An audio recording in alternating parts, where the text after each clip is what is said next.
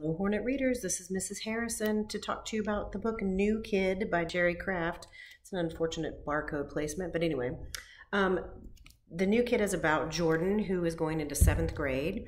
He loves to draw comic books, and he really wants to go to art school, but instead of art school, his parents send him to a very prestigious private school that is kind of away from his neighborhood. So every day he has to get on the bus from his apartment and go to this really posh, fancy not boarding school, but private school to go to school.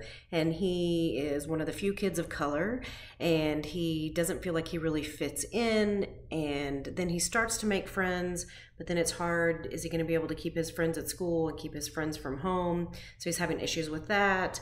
He's having all the middle school problems that you might have with friendship, with academics getting hard, with teachers, all of those things like that. And so many issues come up in this book. It's a graphic novel. I don't know if I mentioned that. The illustrations are fantastic. They help tell the story just as much as the words do, which is what a graphic novel does. But they're really, really good in this one. It's just great. So it's all about being the new kid, trying to figure yourself out, trying to fit in a community that maybe you don't feel like you fit in. And then when you start to feel comfortable, maybe changing that community to make it where you feel even more comfortable. It's funny. It's poignant. It is wonderful. Probably one of my favorite books that I read last year. Definitely middle grade. So it is because he is in middle school.